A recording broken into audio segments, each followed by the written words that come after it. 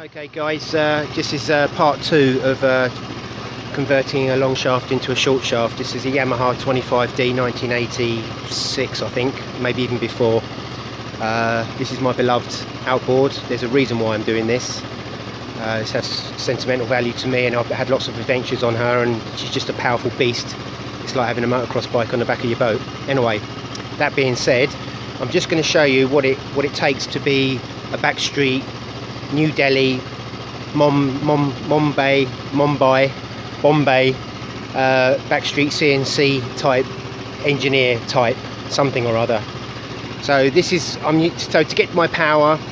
Obviously, I've got a battery. I'm using my scooter in conjunction with solar on the roof. So now I've told you that, I'm going to turn the scooter off. The most difficult part of this, by the way, I'll just show you the shaft. I'm holding the phone, so it's a little bit annoying. This is a stainless steel tube that's been cut, and this has been cut. It's 5 inches, 125 mil. Right, I really wanted to take this off and show you what I've done, but oh, here you go. So that was the most critical. That was, where am I? Right, that was the most critical cut.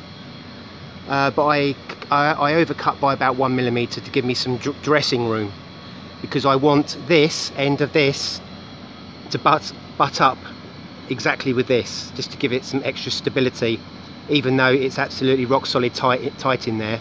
I can't even get that off. Well, I could, but I don't want to. So that is about halfway there. That's the stub.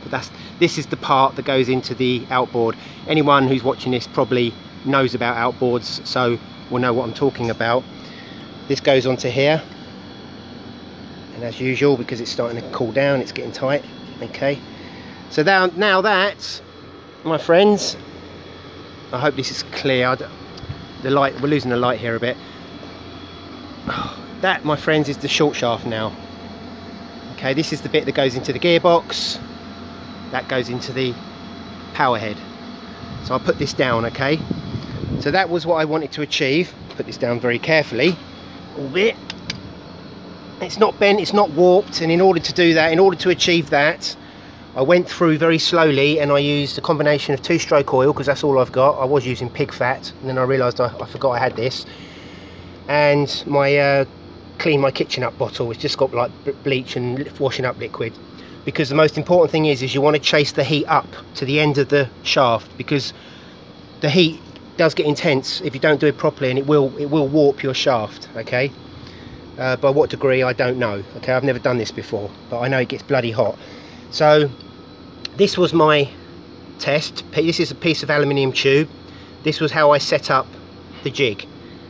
Okay, this is, oh look, there's the off cut there. There's the off cut of the shaft. That's how much I cut off. Okay, so that's 125 mil. Nice weighty bit of stainless steel there. And as you can see, it's not blue. So it has. So I maintained the temperature by keeping it cool. Okay. Different story on the tube. It went really blue. I overheated it. You know, I learned my lesson from that. Anyway, so basically what I've got is to set it up is a file. Okay. You may not need all this stuff. This is backstreet New Delhi CNC engineering. Okay. This is the kind of stuff you have to do. This is my scooter. This is what my scooter lives on. I've turned it into a workshop bench, if you like, a power tool bench. So I have all my pillar drill on here. I have my router fits in here. My jigsaw fits in here upside down, and my disc cutter fits in here. And there's also, I've got a wood blade for this as well. Vernier, essential, absolutely essential, essential. Unless you're comfortable and you've got tolerances. A marker. I've done the lubricant. Right, now why is this like this, you're wondering maybe. By the way, this bolt here holds the angle grinder on underneath. Okay, so you can get that underneath there. Okay. Flying blind here. Okay, this is beautifully square. I did this on my chop saw. Okay, I know that this is square, even though it's wood, it's square. Okay, I've got about 1 or 2 mil tolerances to play with anyway. So what was happening, I did my first cut and it just came out completely at an angle, and I got so pissed off, I had to put it all down. I went for a ride on my bike, And for 26 miles I was thinking, why is that cut so bad when everything is so true? And what actually I discovered, I left it, and I woke up this morning with a fresh head and a bowl of porridge, and I came out and I started messing around with squares and having a look at the angles. And what it is the actual casting on the disc cutter puts the blade at an angle. It puts the blade at this is exaggerating, at an angle like that. So I saw it with a fresh head and a bright sun, and I thought, right, well that's a problem, because now I've got to machine my angle grinder to get this right angles to the bed. So what I did was I messed around, and I can't bother to explain everything I did. I just messed around, macro micro engineering, just did what I did to make it come 90 degrees off the bed. And then what I discovered was I got that bit right, and I thought great, but then what I found was near the end of the cut on my test piece, it was starting to drift. So clearly the blade, these are only 1mm thick, the blade was bending. So what I had to do to rectify that was Heath Robinson. I just got what I have, always what I've got. I just supported the blade at the back, just behind the widest point of the cut, and put them so they're just touching the blade, so that the blade will burn it will burn itself into the wood. So that will contribute to this blade being held solid, so it can't wander. It's got no play in it. You know, I could pull it over if I want, but it's got, compared to what it was like almost, so you could just do that and it would go over.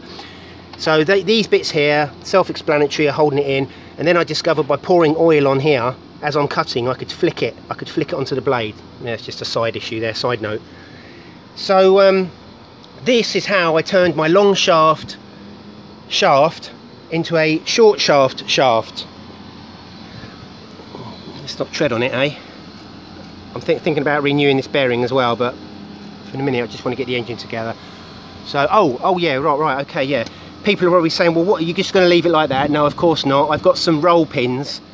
I might get an engineer to do this, because my pillar drill is a bit of a cheap and nasty, and the chuck doesn't sit solid into the drill and it wanders, and it's a real mission to make it drill straight. And believe me, I've drilled a lot of bars with it. You do get quite good at it, but it's just a pain in the arse. Okay, so I'm going to have, I was going to have 1 and 2, but I think I'll have 1 going through there, 1 going through there, the same at the bottom to balance it out. And they're roll pins, so you bang them in and they compress, and then you just sort of touch up the ends, you know, make them nice and smooth, and that should do it. So yeah, okay guys, well, for somebody out there that maybe in the future wants to turn their long shaft into a short shaft, this isn't the end, by the way. This isn't the end. This is a big issue over with.